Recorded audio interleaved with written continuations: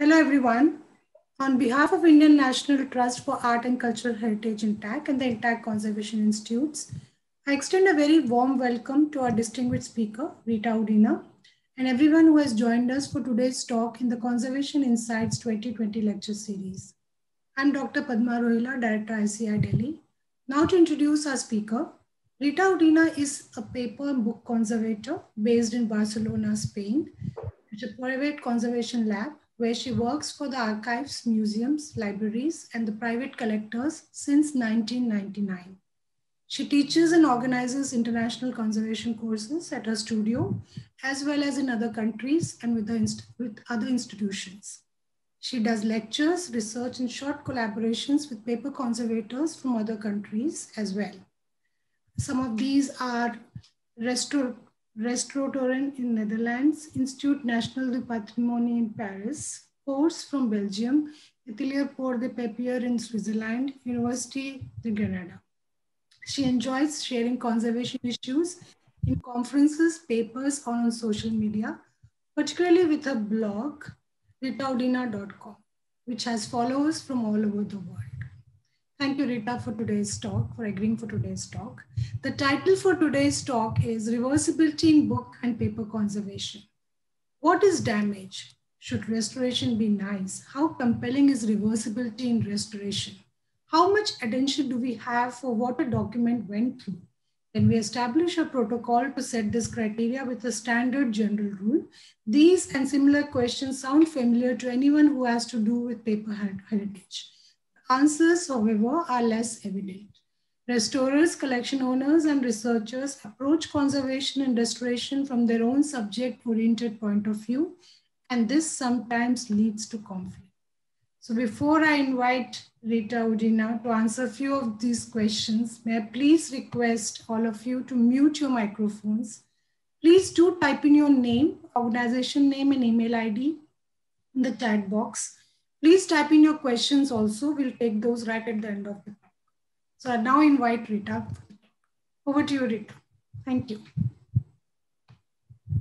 Hello, everybody. Thanks a lot, Padma, for your kind introduction, and congratulations for these fantastic talks that you are giving. So this lecture that I will give today, it's one I did in 2018 in the Cores Symposium in Belgium. So I want to thank Syntrawest first for giving me the opportunity to cover this challenging issue of reversibility.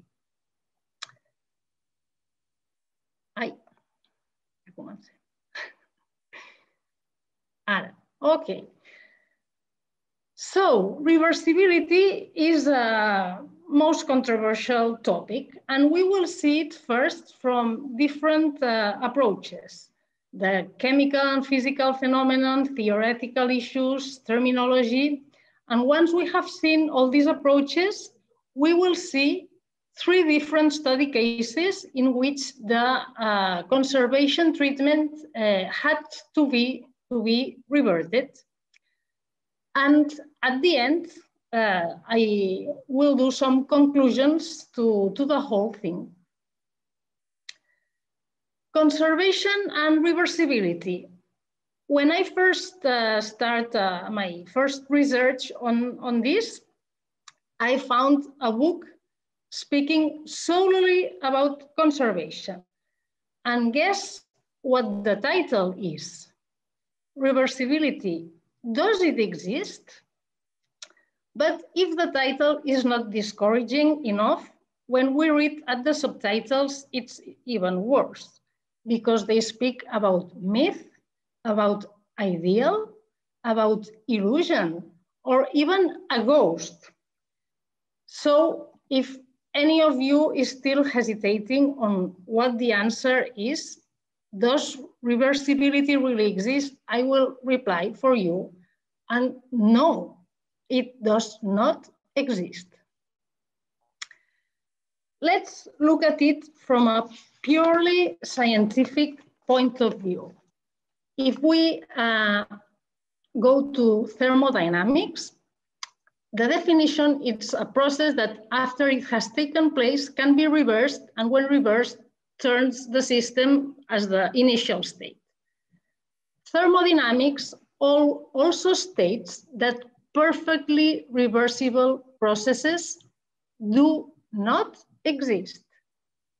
Is it possible then that conservators intend our conservation treatments to go beyond the possibilities of physics?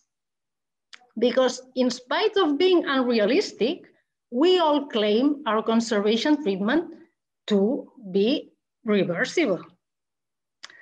And I will give you a really clear example. Most of us use starch paste, but, and we say, yeah, because it's reversible. But if we point at the solubility phenomena, because we are now on the thermodynamics and physical point of view, only 10% of starch paste is soluble in water.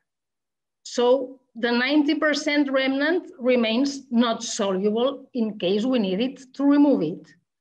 And still we use it. Why? Because it's really easy to scrape off. We can easily remove a mend that we did with the starch paste. It's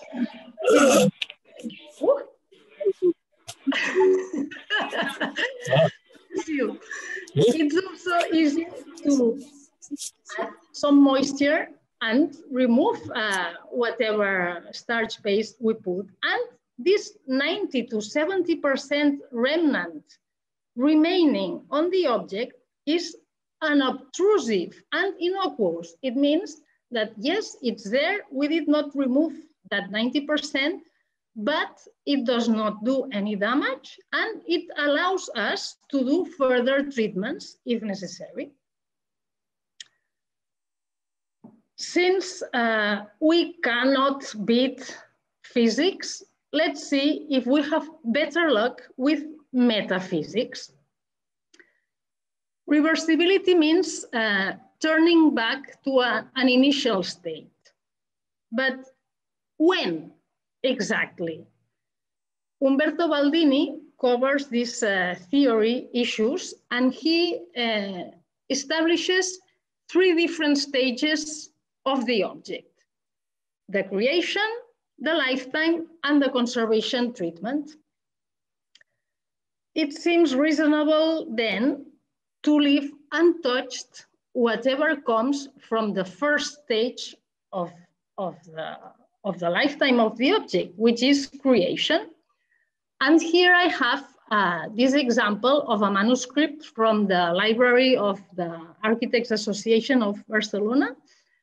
And when doing the surface cleaning of this manuscript, I found a sewing needle and some Pounce, which is this finely ground powder used as a blotter to prevent the inks from bleeding.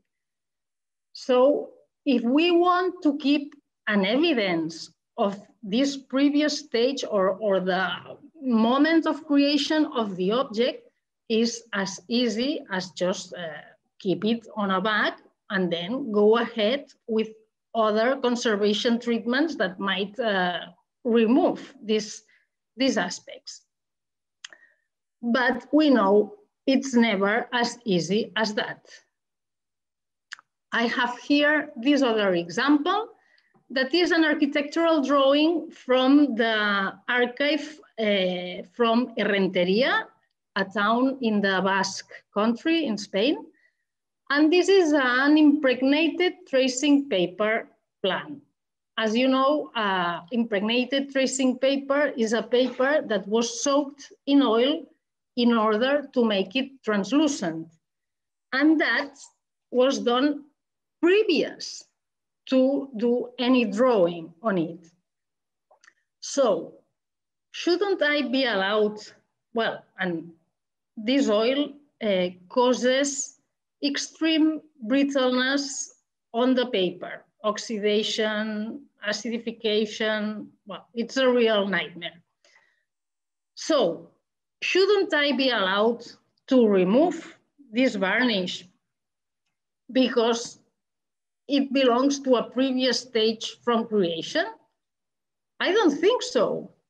I don't think in which order of the lifetime, whatever happened of the object has particular priorities. So I removed the varnish and did the conservation treatment without the varnish, because in my opinion, the benefits are much larger than leaving it as it was, and I can keep all that has an interest for me, the document, the drawing, everything. Baldini focuses mainly on the second stage of the object,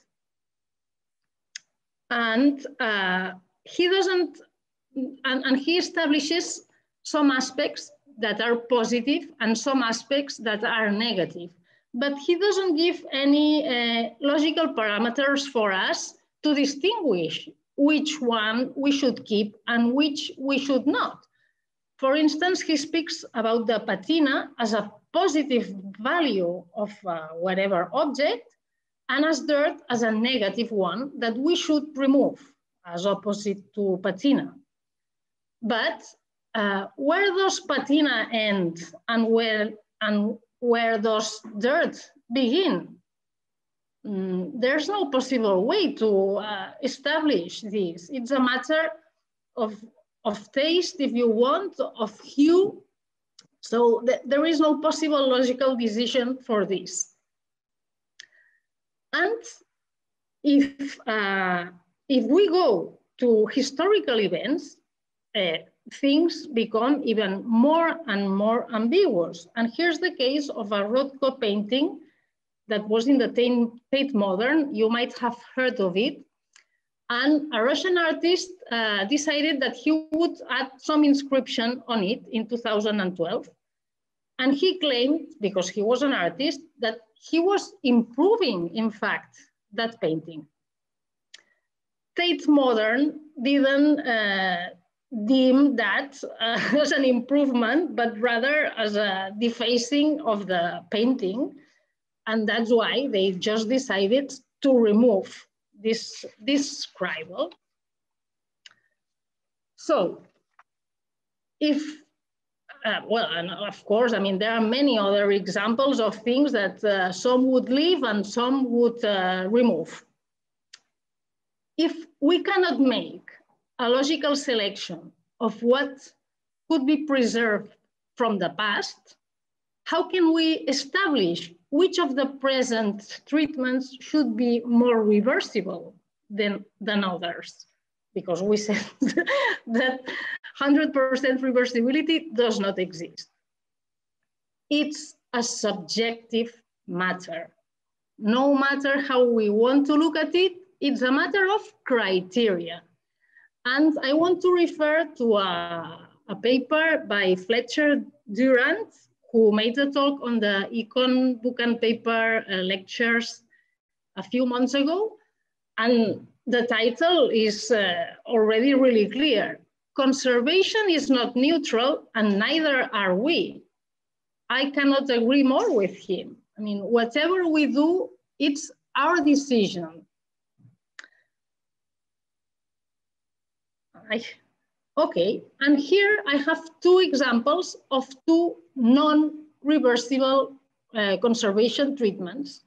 The first of them, the one on the left, it's a folio, it's a parchment folio on a musical score, and this is an old repair, and it consists on tiny little holes along the tear to do a sewing. It's not reversible, because once I pin the parchment with the hole remains there. But still, it's an excellent repair. It's a flexible mending, it causes no tension, the text is still readable, and in case it breaks, which should be really rare because these mends are super endurable. But in case it breaks, it can be very easily done. Again, we only need to replace the sewing. So a fantastic conservation treatment that is not reversible. And the other example on the right, it's a manuscript from the Centre de Documentació del Palau de la Música in Barcelona. And it's a musical score that was very much damaged with iron gallings. So I don't need to explain further corrosion. Even if iron galling or acidic corrosion, it's a real problem for conservators, and there's no way to face it in a reversible way. Because if I want to stop corrosion, and this corrosion is due to the inks, and these inks belong to the object. I mean, that's the products they use. So if I want to keep everything, I should need to keep the corrosion as well, but I do not. So, and I include the acidification as well. So if we want to get rid of this acidity of this ink corrosion, we apply treatments that are not reversible.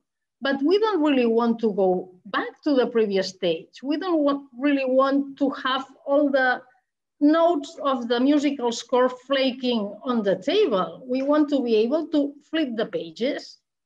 And we are not really seeking for reversibility in this case. It's always a matter of benefits and damages. So with this treatment that, as you can see, it has also been lined as a reinforcement, I lose some contrast, but I gain in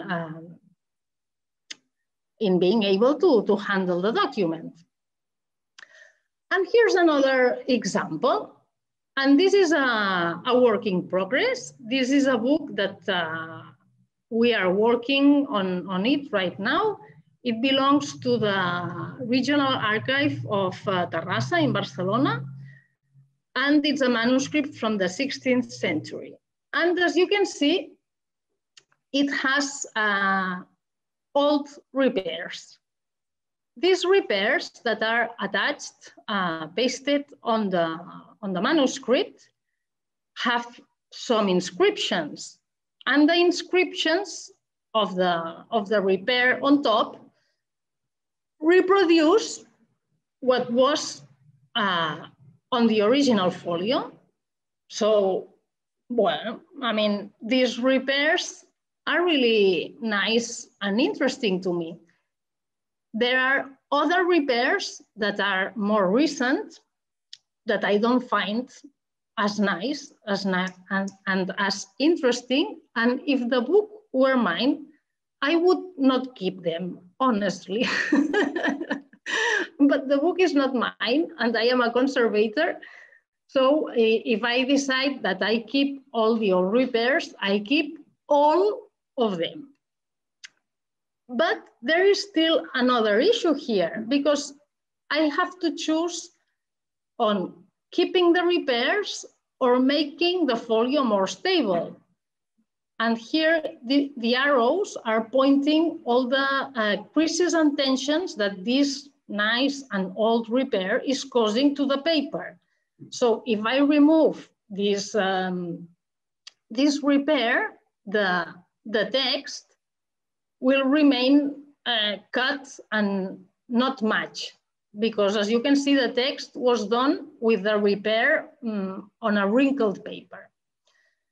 But conservators have the privilege to have a sort of magic. And we sometimes can go back and forth in history as if we were traveling in magic. And in this particular case, we succeeded in sort of sharing this possibility with the potential users of this manuscript. And this is what we did.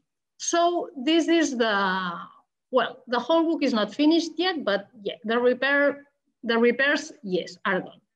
So we chose to keep the repairs without attaching them. First of all, because there was no way to attach them so that the letters matched on top and below, because they had never matched. And also because leaving the repair separated from the book, we could see how perfectly reproduced the letters were done. So here we see the repairs, and here the repairs, I mean, that you can flip as if it was a folio, and you see at your left how similar the reproduction of the repair is. So, but all this, that I'm really satisfied with it. Well, I'm proud because we have been thinking of these repairs a lot before doing this. It has an important drawback, and it's the fact that I am altering readability of the text, because now I'm telling you that I chose to do this. But if I didn't tell you and you were looking at this book, you might not understand why do we have some repairs here. I mean, if I see something attached on the paper, it's clear or sort of clear that it's a repair. But if it's not, I might not be able to deduct that that is a repair. So now, as Umberto Baldini suggested, this is the third stage. I'm adding another sort of information. So if I don't explain to the user what's the point of this, I'm sort of distorting this information. It's not as readable, although we can read more, no? Because we see the two texts. So as you can see, physics, we really don't succeed in, in relying on physics to say that we do reversible treatments. Theory, we don't match because we don't agree in which stages of time we should keep. And linguistics, maybe it's a matter of that. Maybe we should use another term that better defines the boundaries of our profession. So you might have heard of, apart from reversible, retreatable or removable. But in my opinion, it's not a matter of linguistics, because conservation is much too complex to be pigeonholed by a single word. In my opinion, so it's not that if we do a very reversible or very retreatable or very removable treatment, we will do a good conservation treatment. No. In my opinion, we should do a good conservation treatment seeking to make the object stable, functional,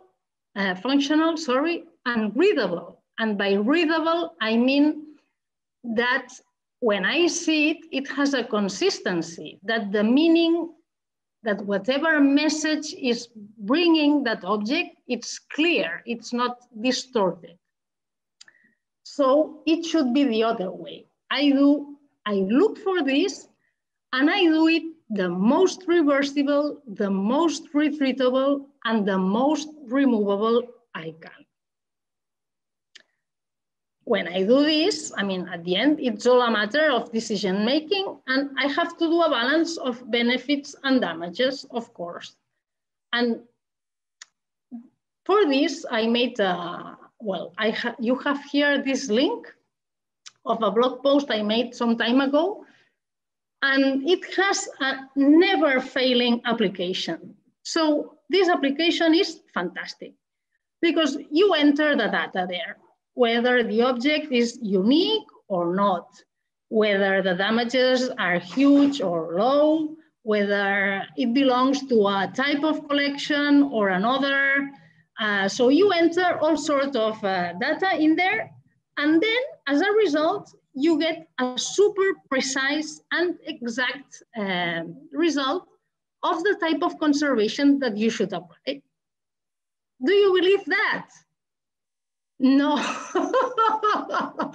neither do I.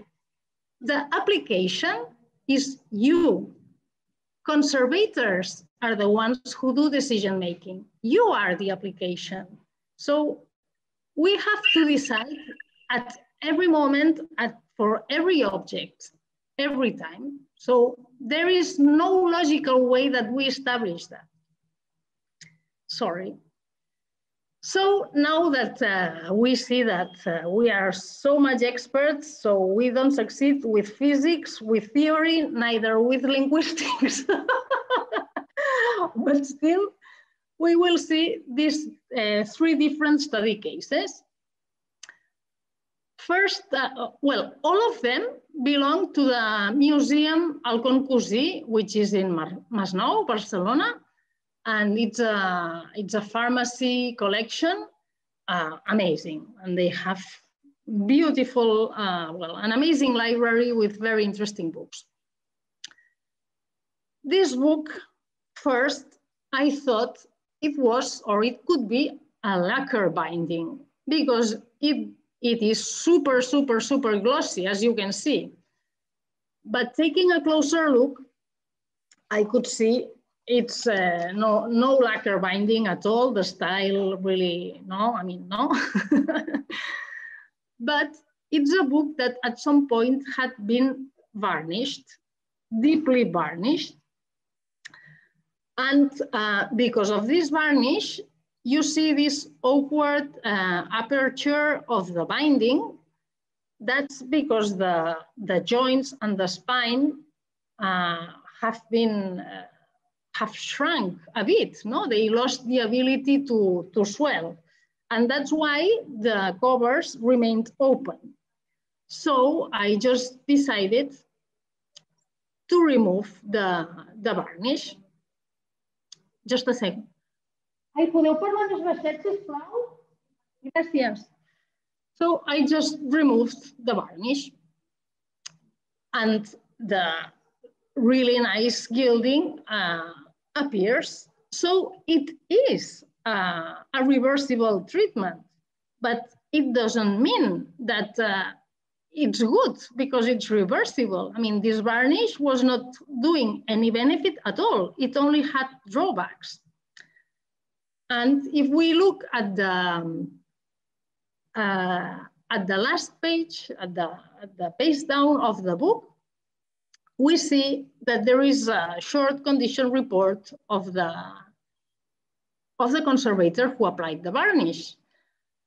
And I was really curious and hoping to find, why the varnish? And we can read, washed and restored by the name, and some folios are missing at the end of the book and the date. So no mention about the varnish, but some mention about the washing. And in truth, although the book had never been disassembled, you see that the edges were red, but not that red anymore. And that is because they had been bleached. The edges of the papers had been bleached at some point. So, bueno, we don't have much information, but some. Good. So this is the second study case, and this is a Dioscorides from the 16th century. It's a really nice book, a limp vellum binding. And well, I guess you all noticed that part of it is missing. And we also found a short condition report that says, dated today, all remnant of paper cancer, purple stain, has been eliminated. Bear in mind, in case this paper disease arises again. 1980, the conservator. So it's clear what's happened. The conservator surgically eradicated the paper. So that's the conservation after 1980. And at your right, the one I did in 2010, already 10 years ago. So there was not much for me to do. I could extend the cover, but there was no point that I did anything on the folios if I could not recover the text. No, so I just added foam thing like the levels on a 3D map, so that when the book was closed, they wouldn't get tattered or wrinkled much. But whatever had been in this book before 1980, we cannot know because it's gone. So clearly what we remove is not reversible. And this is the third and last study case, but I mean, be patient because this was like a thesis for this conservator, and it gathers a compendium of all sorts of conservation treatments. This book was an oversized book, almost 70 centimeters high, with beautiful engravings. And I could see the inks were sort of blurred, and taking a closer look, there was a powder on all the folios that I thought it might have been talcum because it looked like softer than calcium. So I could remove that with with a dry cleaning, no? And well, later on I did a wet cleaning as well. So again, whatever is added, even if it's not much useful, can be reverted. There were other interventions in this book. You see these tiny little spots. If we look at it much closer, we see that they all had like a tight line, like a stain, and also a pencil mark on most of them. And we read, you see the tight line, and well, and many of them, you see the one on the bottom, on your right, there is a hole, a hole. So we got these messages from the previous conservator attached on the book, and that was really useful to understand what happened. It says, some pages have dark spots, which after time hollow the paper. That demonstrates how serious this issue is. I have tried several solvents in vain. So with the solvents, now we know that what's the cause of these little tight lines. Would it be convenient to burn the spots to prevent them from becoming bigger? So this was in 1990, and apparently for some years he had been following the evolution of the book, because in 95 he is watching that the stain does not go beyond the circle that he made. But it seems clear that these holes were intended because this hole, I mean, looks intended. This is not a foxing hole. So he just did that. He just removed, eradicated every foxing spot. We don't have any more foxing. We have many stains. Because some of the stains I honestly could not remove. I do not really know what are they. And as for the holes, well, pues we can infill them, but I don't know if, I mean, they are really small, so maybe there's no point to do it. Still, other conservation treatments. And now I go, because we have seen what we add and what we remove, but I want to focus as well on what we change, the chemical aspects. And apparently, although it didn't say anywhere, the papers were bleached. You could see because it's much whiter, and also because the paper was very, very damaged and brittle, and yeah, I mean, in a really poor condition. And this is why I decided to wash all the paper to remove bleach remnants from the paper.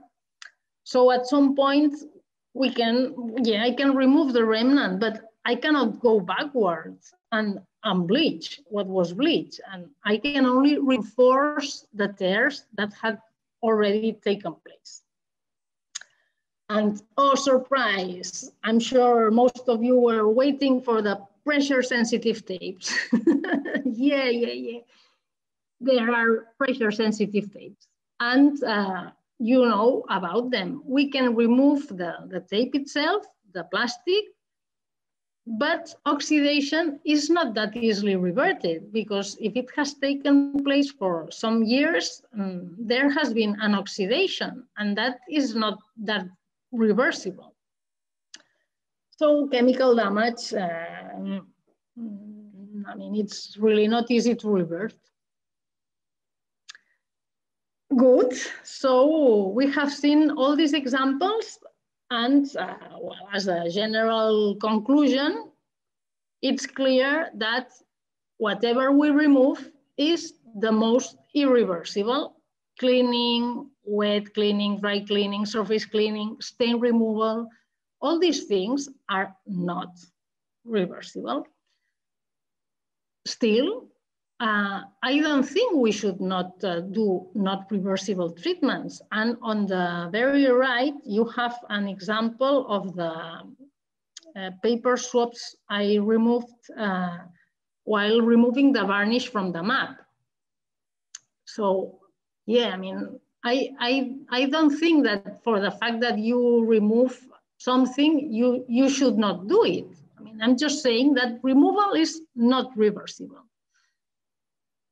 And if we replace, we are removing as well. I mean, we remove whatever and we add something in return. Whatever we add is more reversible, but again, it doesn't mean that it's good because it's reversible. And I go to the example of the varnished book. Yeah, I mean, it's reversible, but what's the point? It's causing damage. So we should pay major attention as well to less reversible, to more reversible treatments, because it doesn't mean that because it's reversible, it's good. No. And we should always be cautious and do the least we can. And there is this last variation on what we do in conservation, which is modifying any chemical change when we are chemical or also structural, because sometimes we change the sewing of a book, no, in terms of gaining stability or whatever. So these modifications are deacidification, chelation, chelators, phytate, lead white, I mean, all these things, we know they are not reversible. I mean, in practical terms, they are not, and still, I mean, we do them, no? And I mean, when they put the tape, yeah, I mean, we can remove the tape, but it's not really reversible. So up to here, we have seen all the examples. In conclusion, is reversibility a guarantee for a good conservation? No. Fortunately, it's not, because it does not exist. So we would have a problem if that was the guarantee. And also because it's a very elusive concept. I mean, we cannot really know to which extent we need to go in time, but we need to seek for it anyway, without making it our unique goal. Our goal should be to achieve the object, to make it stable, functional, and readable. And by readable, I mean that the information it spreads is consistent, it's understandable, it's it's not a weird thing. In order to achieve these goals, these and other goals, there is a decision-making required. Because as you could see with the repairs that I chose not to attach again, I mean, no matter what I do, there is always something that is left aside.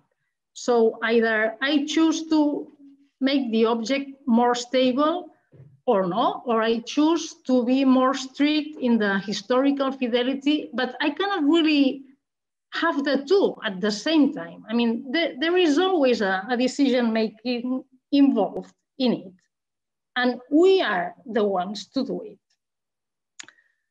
However, this decision-making, the fact that 100% reversibility does not exist, shouldn't prevent us from doing our jobs the best we can, because we have the knowledge, we have the skills, and we have the experience.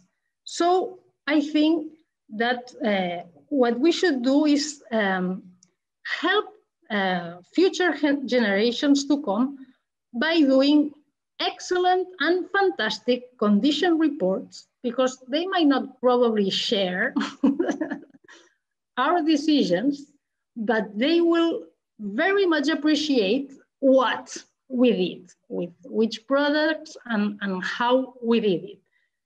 So as a summary, I think that since we cannot be 100% reversible and there is so much subjective decision-making involved in it, we should be the 100% or the most responsible and accountable for what we do in conservation.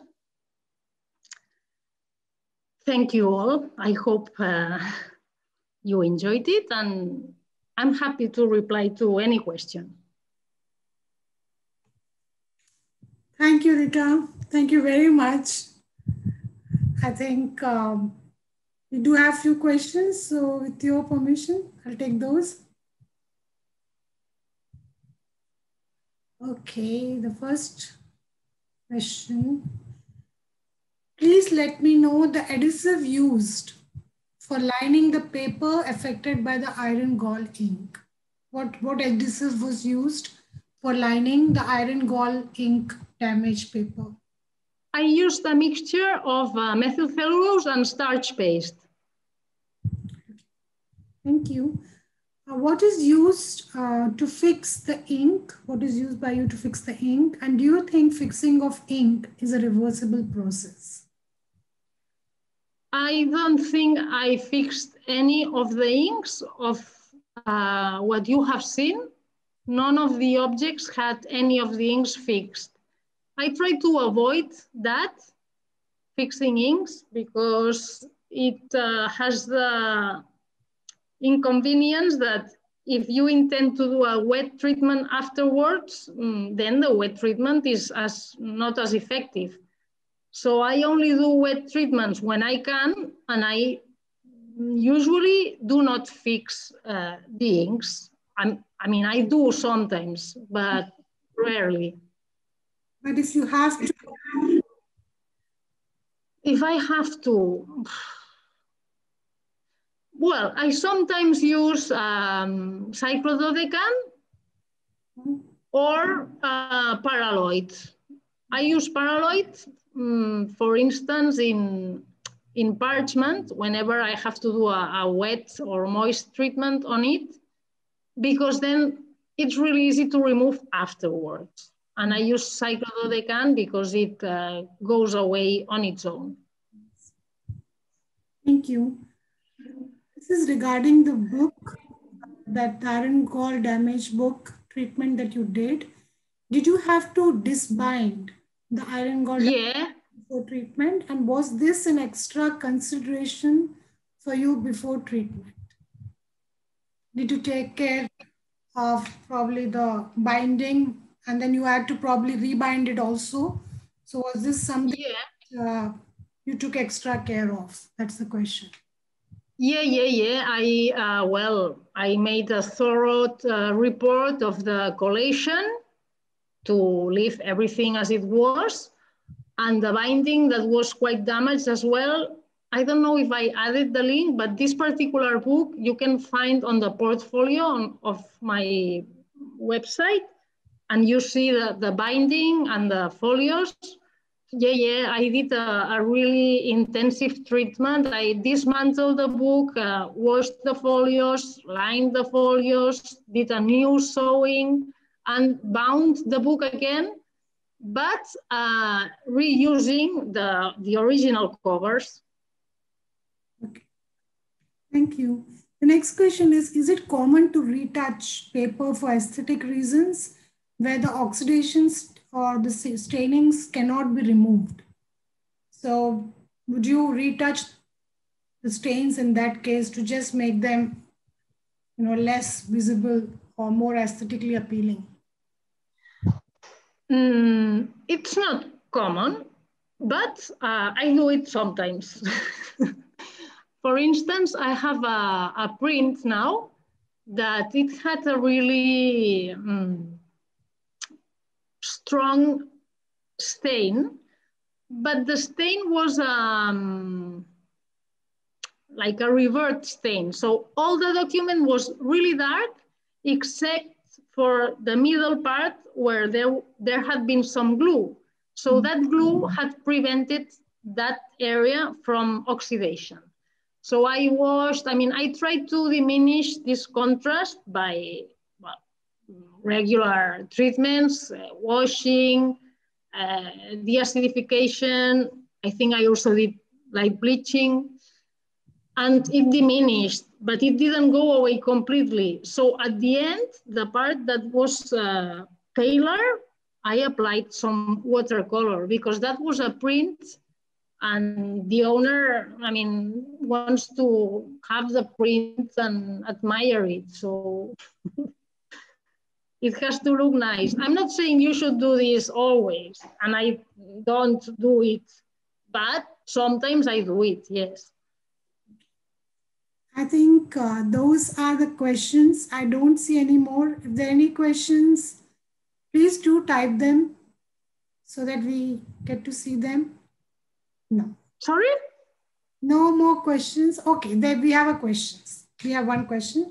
It says, what is your experience of using phytate to deacidify paper affected by iron galling? Have you ever used that?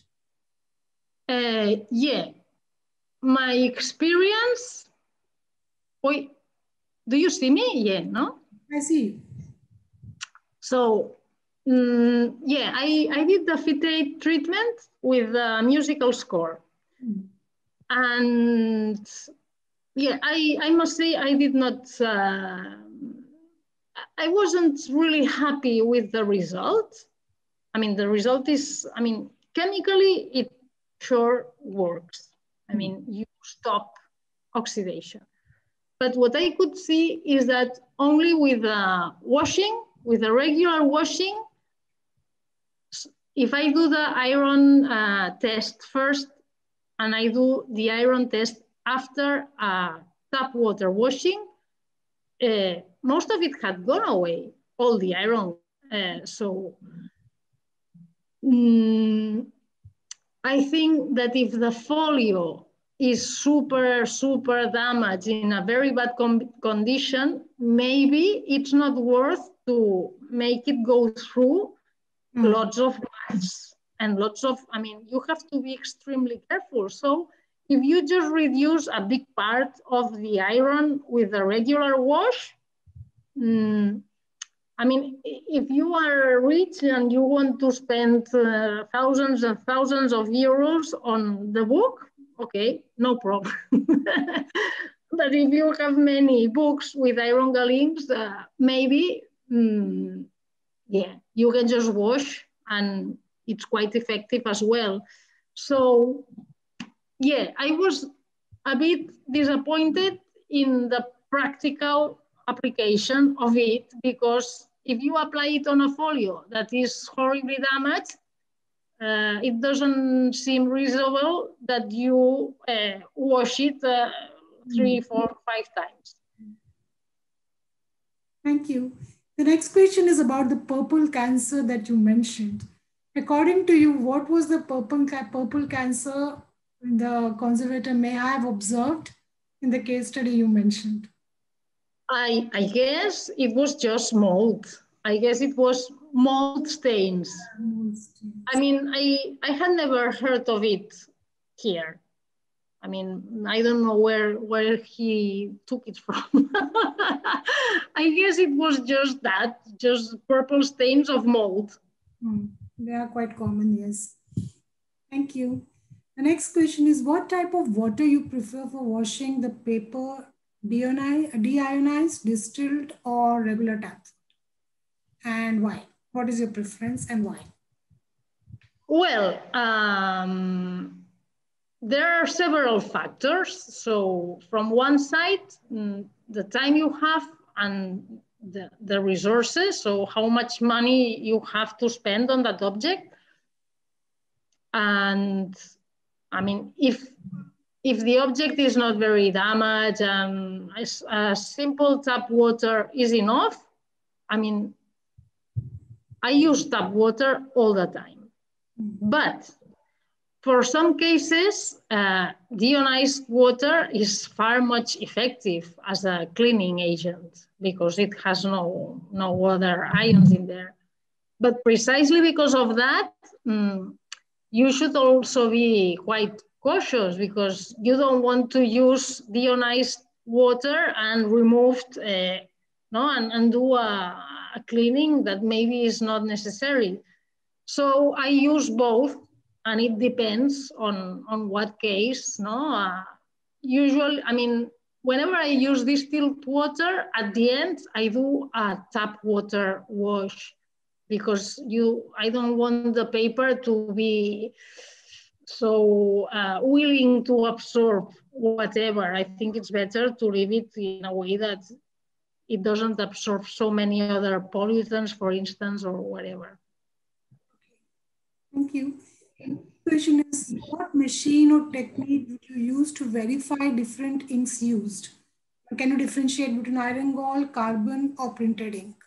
How would you differentiate between these kind of inks? How would, I mean, distinguish? How can I see the difference? Yeah, whether it's iron gall, carbon, or print ink. Well, I think you can see at naked eye, no?